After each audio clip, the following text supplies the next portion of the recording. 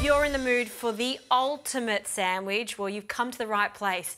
This is a Tunisian Casse Croute. And in French, Casse Croute just means snack. And my friend Pedro was telling me every time he goes back to Tunisia, he says the first thing he wants when he gets off the plane is this. There's little stands everywhere that sell them. So harissa, between 1 teaspoon to a tablespoon, along with some homemade mayonnaise or just a good quality store-bought mayonnaise, a few generous spoonfuls of that into the bowl, and the addition of some lemon zest, and I'll grate that directly into the mayonnaise. This in itself is just such a flavour bomb to any sandwich, but it goes so nicely with the tuna. So that's what I'm going to be using.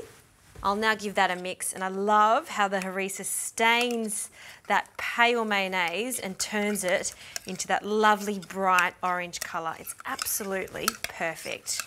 Right, now we did say this is all about big and bold flavours, so the next thing I'll add is some olives. These are just Kalamata olives. I've taken the pip out of them. You could use some green Sicilian olives too if you like, and I'll just roughly chop them. Doesn't have to be perfect. Like I said, this is a snack, so it's all about getting it done quite quickly. So in with the olives, and for another punch of saltiness, these are just baby capers that I've rinsed from the brine. And now for the texture and the salad component of this sandwich. Cucumber. This is just a Telegraph cucumber. I'll finely slice it. I want a small handful of this. Depends how many sandwiches you're going to make. And then we'll turn the cucumber around and then finally dice it.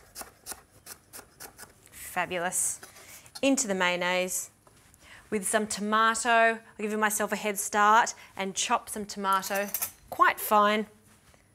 A large spoonful of that in there. And some capsicum. This is roasted capsicum. I'm using it from a jar. It's completely fine to do. Just makes it much faster, and we'll finally chop it. I'm just using a capsicum cheek. Scoop all that up and then into the bowl. Now for the tuna. I like to use a tuna in spring water. Use a good quality tuna. I don't like to use it in the oil because we've got the mayonnaise already. So you just want something a little lighter. And we'll just break up that tuna straight into our mayonnaise bowl. And now we're going to fold everything together. This in itself is so yummy, but of course it's going to taste even better on some crusty baguette. And you can see that there's a lot of sauce there, but that's what I'm looking for. I want this to be saucy. Speaking of baguette, let's start dressing it. So I'm just going to cut it on an angle. I'm going to get rid of that bit because I want, for presentation wise, to show it on a diagonal. And then I'm going to turn it over because it's much more balanced that way, and just cut down the seam, not going all the way through, and just gently tease it open. Wonderful. Now I'm going to add some more mayonnaise because I love mayonnaise. You don't have to do this. Then I'll fill it with this delicious mixture. You can see I'm being quite generous with it, so it's almost overflowing. Great. Now just grab something to place our sandwich in.